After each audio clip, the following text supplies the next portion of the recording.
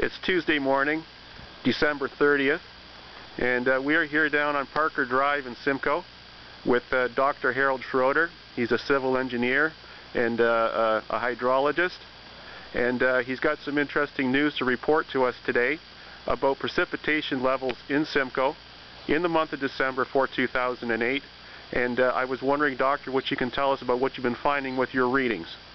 Well, as of this morning's observation, and I still have 3 more reports to do to finish the year off, we have 183.7 millimeters of precipitation, and that's the highest for the entire year, and it's also the highest since my wife and I and our son moved to Simcoe in 2002. Very good, Doctor. And up until just a week ago, we were ranked 3rd of the last 6 years, because July this year was number 2, I think, and July 2006 was number 1. Mm-hmm.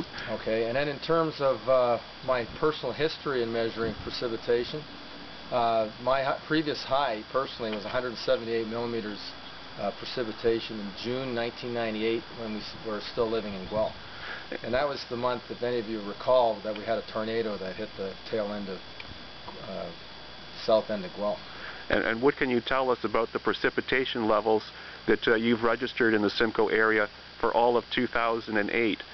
What are those numbers telling you relative to, let's say, the last 75 years?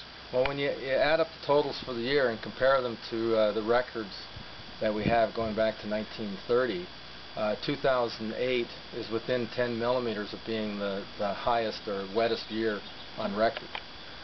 Okay, so right now we're number 3, just barely, and Delhi already is 2008 is the highest on its record since 1930.